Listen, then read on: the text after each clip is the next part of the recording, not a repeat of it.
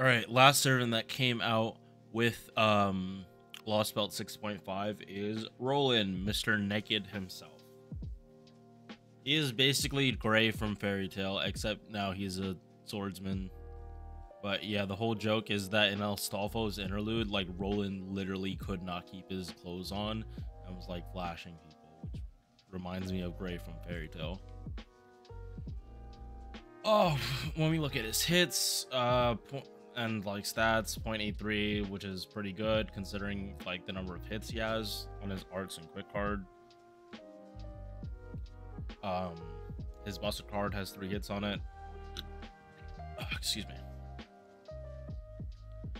Extra attack will actually gen a good amount of MP. So, like as always, arts quick arts is gonna get you the most. But arts Buster arts is not a huge downgrade. Especially if you get a crit on the second arts. You probably Buster arts should be fine though. It should be fine with how high his MP charges. All right, first skill, and when you do the story mission for him, this fucking skill is incredible. Like, no cap, I think this is one of the best defensive skills in the fucking game. Why? Because it gives you invincibility and 100% defense for 1 turn. Like, both of them. They're not hit based, they're 1 turn. And it also gives like a slight battery, 20%. This is literally, your enemies literally need to have Pierce defense and Pierce invincibility to do damage to you with this skill. Because I used it, like, you have to use him in a fight against Bradamante when it's like 4v4 or they have 3 of 4 enemies. Bradamante like just straight up Pierce defense, and this man wasn't fucking taking damage. Like, he had this skill up and he just wasn't fucking taking damage. I thought that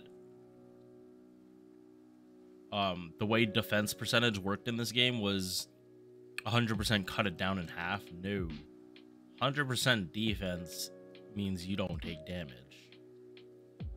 So he is off to a really good start for being a servant that you use in a boss fight. Because usually bosses either have Pierce defense or they have Pierce invincibility. They usually don't have both. Holmes is like literally gives your team Pierce invincibility and Pierce defense on his MP.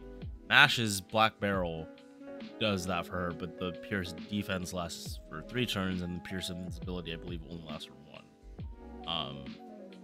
Yeah. Second skill, Buster buff for 3 turns, 30%. It has a cleanse. Here's the demerit, charm resistance. This is not gonna come up except for like unless you bring him to fight Kama, which don't do it. Just don't bring him to fight Kama. Easy. And last part about this skill is removes all enemy buffs. This isn't targeting. This is all enemy buffs are wiped clean on a skill. So something like the Nightingale challenge quest where you're fighting 3 different enemies, like it was Cha-Cha and Nightingale and like Lancer Medusa. Like, boom. This is how you clean the slate. As long as the buffs can be removed, they will be removed. Which, fairly strong. That's fairly strong. His kit's already looking pretty good. And his last skill, intentionally tardy elephant.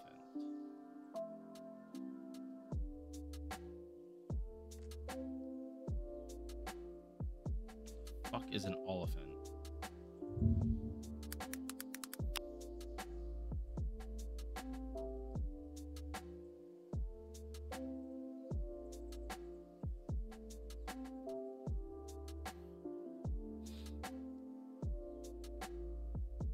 Oh, it's just an elephant.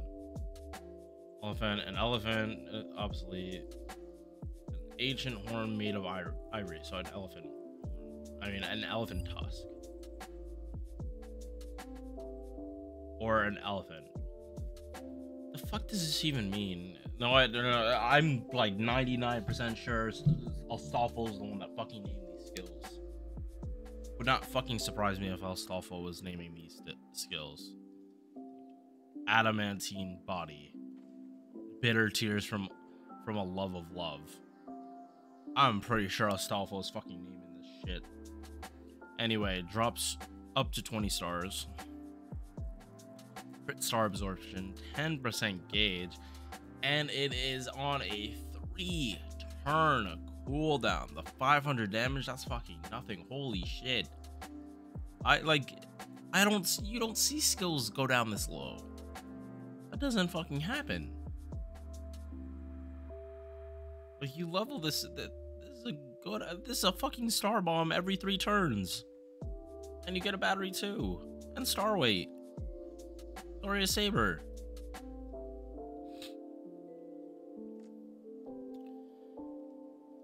Okay, so append skills. He has 30% on total on his skills. Get the mana loading.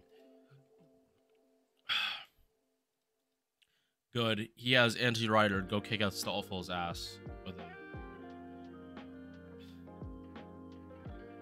Come to the MP. He has ignore invincibility. And then he increases attack and crit damage. So the more you spam this MP, the more damage his face cards are gonna do. Also his MP, but I'm not worried about that.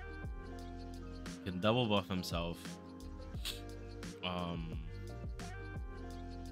This is literally what you want for a boss killing serpent. Like these type of skills.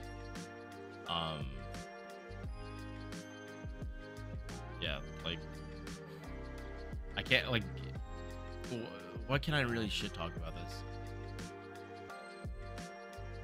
And this is CE too. 8 stars every turn and MP gain.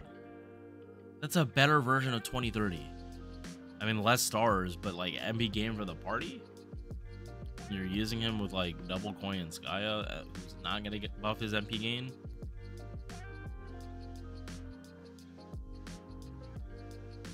Like, I don't know, for me, it's actually a contention for not using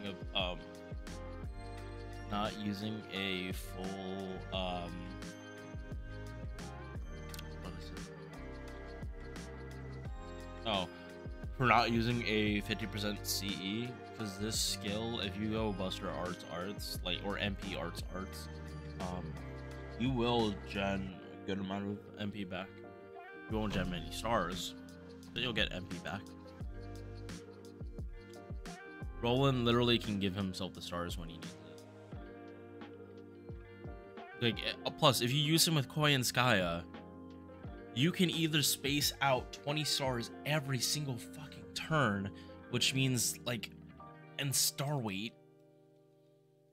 Like, basically with that setup, you are guaranteed to do crits every single turn, as long as you have his cards.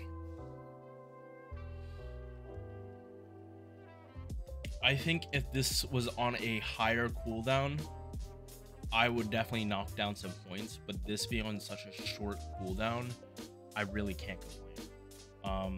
Oh, right, I didn't get to passive skills, but magic resist gives you saber, and then writing skill to make this one quick card actually do something. The one thing I want to say I'm disappointed, and this is more of a meme, is that they didn't make they didn't show Roland's butt cheeks, and it's not because I'm gay.